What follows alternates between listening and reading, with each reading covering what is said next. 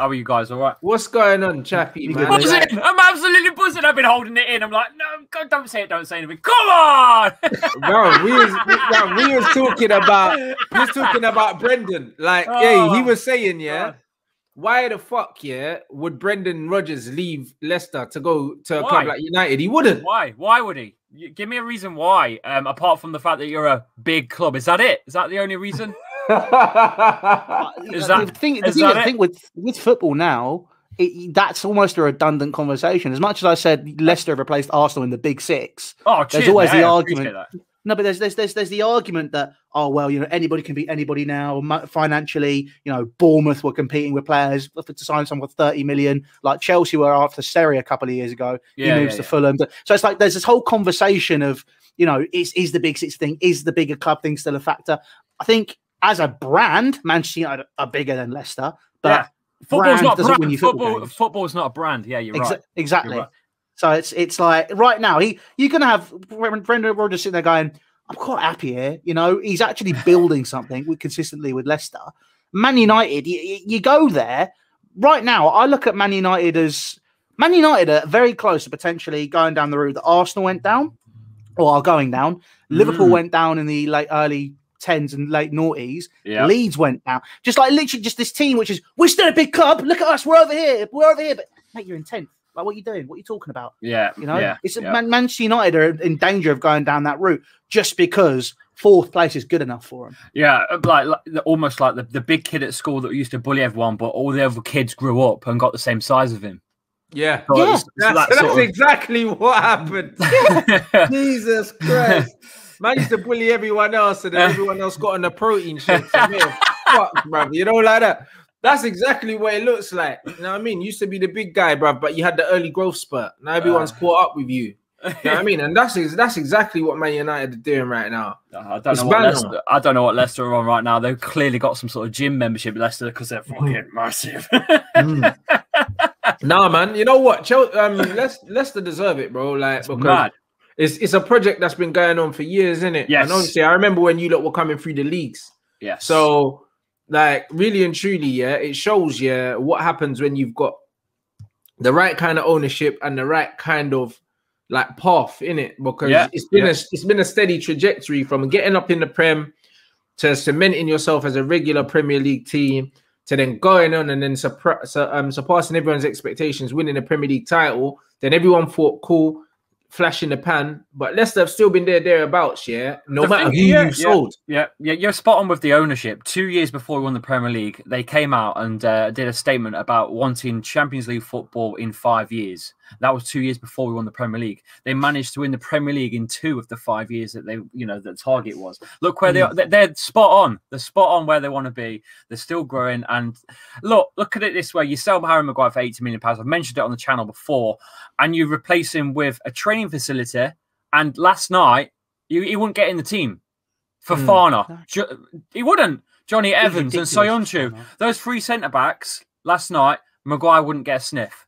Not at all. How does a team recruit so well and replace players like that? So he would Chilwell with us. Justin he's been superb for you before he got injured. Yeah, and then Chilwell's been good for us. Don't get me wrong, but it's like he's not the player I saw playing against us a couple of years ago.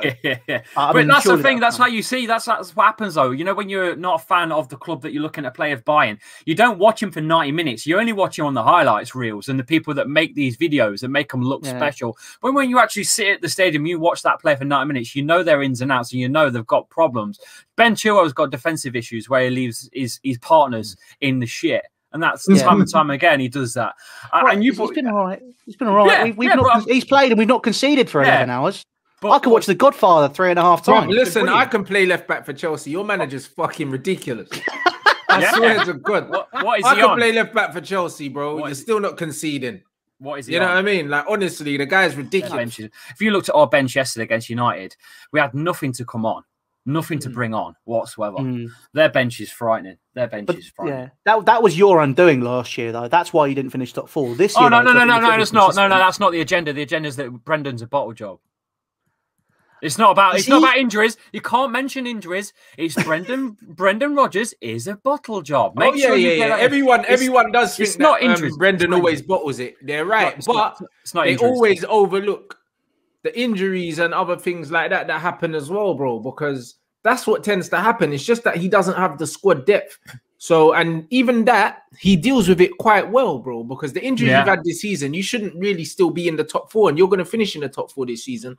And you shouldn't with the injuries you've had, because your injuries have been way worse than ours. Do you know what I mean? Yeah. So, he deserves credit for that. But you know what? Yeah, he steps in, Mr. Nacho. Oh, yeah. Oh shit, man's got the Randy Savage thing. I didn't even see that. Nacho, man. Oh, he's brilliant. He's brilliant. I've been slating him for weeks on end, and you know what? He's turned around and he stepped up. He stepped up, and my man. He's a confidence player, isn't he? Iheanacho is a beautiful, beautiful human being. He's Nigerian prince. What a player, bro. Do you know what I'm saying? He's doing. Do you remember when he was at City? Yeah, he was just starting out and he was balling, and everyone was like, "Oh yeah, like he's going to replace Sergio Aguero." Gets sold to Leicester, and everyone's like, "That's a really good buy." Disappears for 2 years, and then now he's like, "Cool, I'm here. Let's go." Jamie Vardy, you're 34. Don't worry, mate. I've got it covered. Go to your old person's home. I've got you. Don't worry. So mate, fair play to him. Fair play to him. Especially, I shed a tear after that Sheffield United post-match interview. Yeah. I was sat there going, that was really cute. I was there like, it's class, really isn't it? It's class. And he's only 24, boys. Only 24.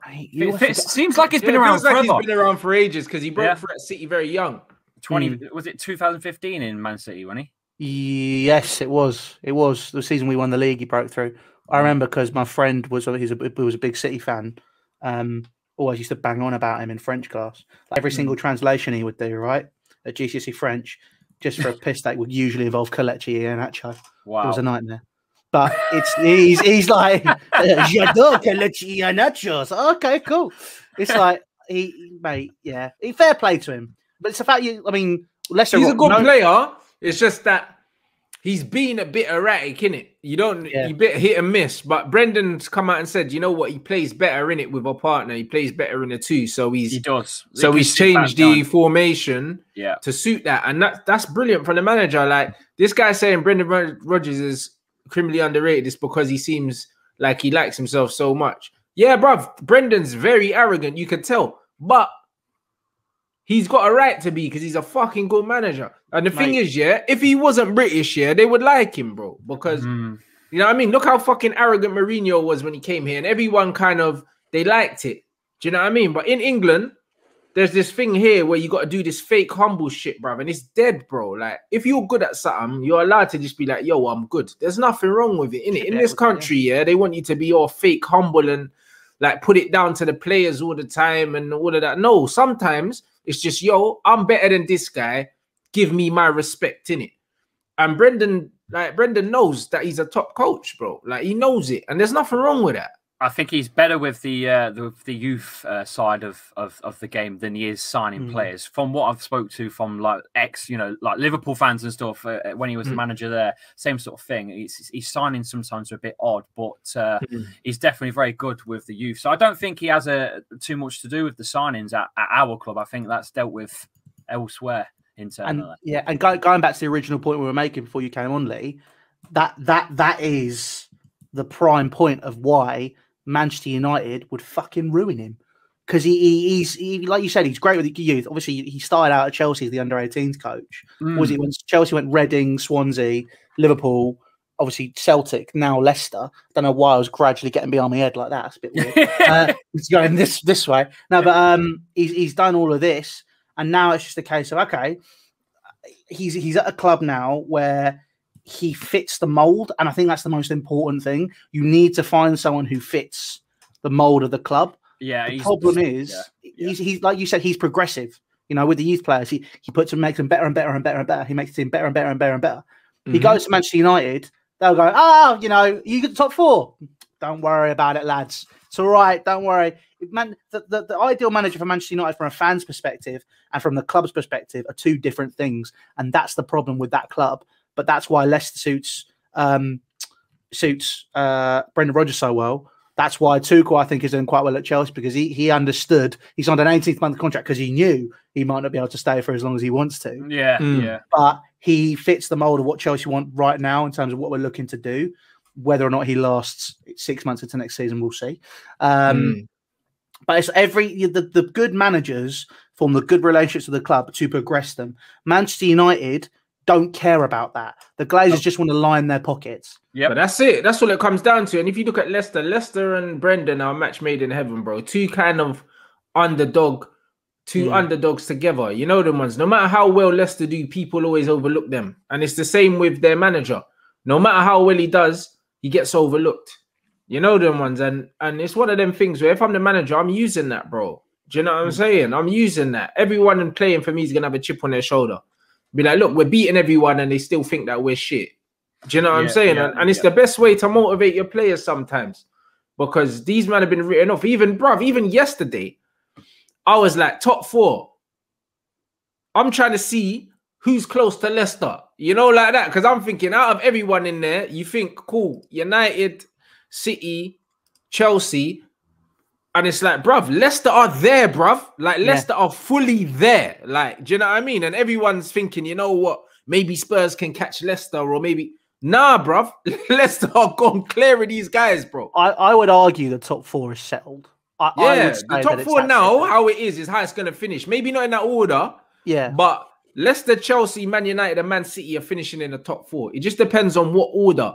And they beat us yesterday without Madders as well. Do you know what I mean? There's a few men that weren't there. If Madders was there, it could have been worse because our midfield got overran, bro. Yeah, I said that from the start yesterday when I looked at your lineup and I thought, oh, I really fancy Ndidi and Tielemans to run the show. And they did. They completely ran the show yesterday in the middle.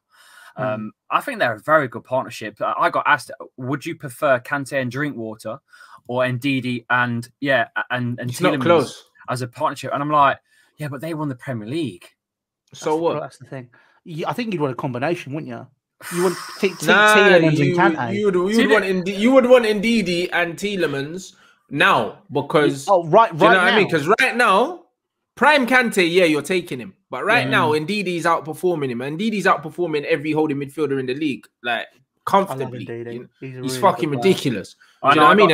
I know I got laughed at. There's this myth that he's not good on the ball. 3 years ago, I got laughed at for saying this. I said that Ndidi will be the most wanted CDM in Europe within the next 2 years. And I got laughed at. This was on a United channel. I won't tell you who it is. I got laughed at by 2 guys. And I just stood there and took it. And I said, you know what? We'll see. We'll fucking see. 3 years later, where are we at? So it was a year late, but you're right. You got there eventually. Okay, fair enough. Fair enough. No, he's quality, bro. And there's this myth that he's not good on the ball. Yesterday, he absolutely bossed it, mate. He's a good player. He's a good player. Wasn't he played further forward for a bit as well, didn't he? He can do, but he's not got the best shot on him anyway. He hasn't got the best shot on him, but everything in between the 2 boxes, bro, he's tidy. That's all you need to be. It's just tidy. When you're a ball-winning player, you just have to be tidy. You need to know your role. You need to, you know them. Yeah. That's it, 100%. And big up on the 10K Lee as well, bro. Yeah, because it weren't too long ago, man was saying, I need 6K to be the biggest Leicester channel. Man's past 10K. Grinding. That's it. Great job. Well done. You know what I'm saying? Fucking top job, man. Do you know what I mean? Shout out everyone inside. You know what I'm saying? I mean, over like 1.2 here. And people still coming in. And bro, Leicester deserve everything. Yeah, man. Definitely. Everything that they're getting at the moment, bruv. And people are still overlooking Leicester. As it stands right now, do you know what I mean? Leicester are the new Arsenal in terms of top 4. Yeah. You know them ones there. I'm going to try and call this on this show, and we'll go back in 3 years' time and see if I'm right again. Does that mean 4? 4. You boys, obviously, this is a Man United channel, technically. Nani, you consider him a legend at the club?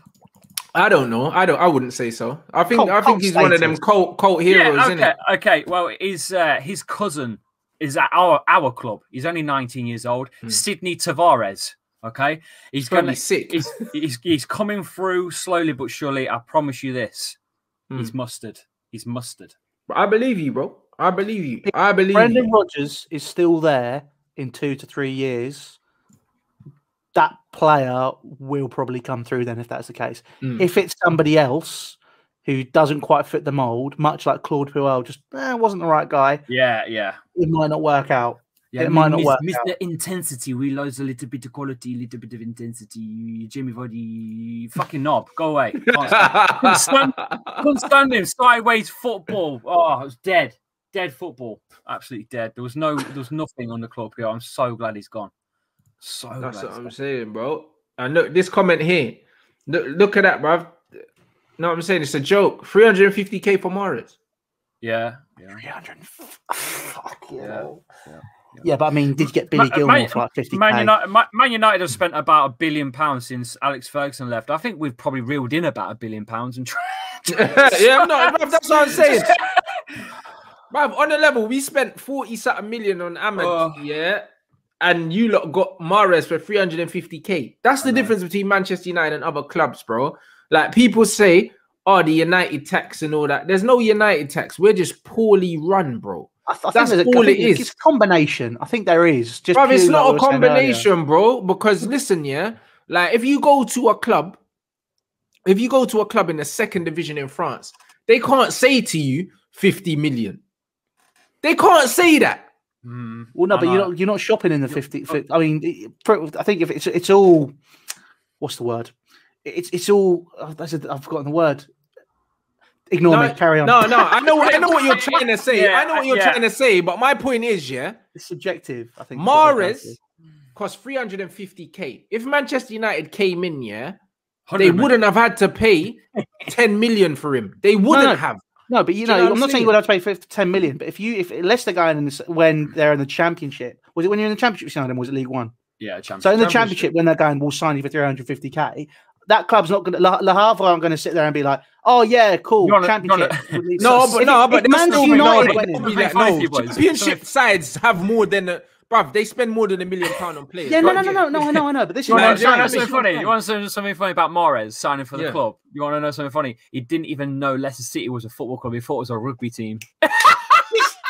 This is what I mean. This is what I mean. Manchester United come calling. They're going to be quoting you like, 1.2. Exactly. Because you're Manchester United. Yeah, but bruv, your badge, your 1.2 million is fucking cash notes on it. Your badge should be green. But bro, 1.2 million still is nothing, bro. It's not 40. No, I know. That's what I'm saying. It's not 40. My point is this Man United tax thing. They're going on like, man, add an extra fucking 50 million on it, bruv. They don't, innit? Like, if you find a player that's worth 20 million, we might have to pay 25, but it's only 5 million, bro. That 5 million's nothing to us, bro. If we went in for Mahrez, he wouldn't have cost man 40 M's. That's what I'm saying. The fact is, we're going in for dumb ballers, bro. That's not what I'm saying. I was saying just in general, but I think we're saying. I hear what you're saying, but no, there's no man. This tax thing doesn't exist, bro. If you're a Premier League team, people know you have money. Period. Yeah. It's not because we're Man United. You see what I'm saying? It's not because we're Man United. Liverpool sold Ryan Brewster, for like 20 million. And it's a Liverpool Football Club. If we tried to sell a player as shit as him, we wouldn't get 20 million. You know why? Because we got shit people out of club trying to sell players. Bruv, Chelsea sold Morata for 50 million. I mean, I think when it comes to business and getting rid of shite, we make a loss on all of our players, bro. Chelsea and Leicester are like up here. I think that's fair to say. But you know what it is? It's because we overpay on wages, so it's harder to get rid of players. That's not Man United tax. It's being run like a twat. That's what it is. Piano signing. Yeah, bruv, all of them. It's hard to get rid of players on big wages. So then you have to take a less transfer fee to get rid of players on big wages. So it's not no Man United tax. It's because you're run like a fucking circus, bro. What's going to be funny? It's when Pogba and David De Gea both go on freeze. That's going to be hilarious. Bruv, it's mad. It's mad, you know. You know what I'm saying? And that's just what it is, bro. Like, Man United have made losses on nearly all of the players that they've sold, bro. Everyone. We made a loss on Di Maria the next year. I think Lukaku, we made a loss because we signed him for up to 90 million and we let Everton have Wayne Rooney as well. You know what I'm saying? And then we sold him for like 75. So we lost 15 million on Lukaku. Daily Brind, Memphis, all these guys went for undisclosed fees. So that means they went for like £5, bro.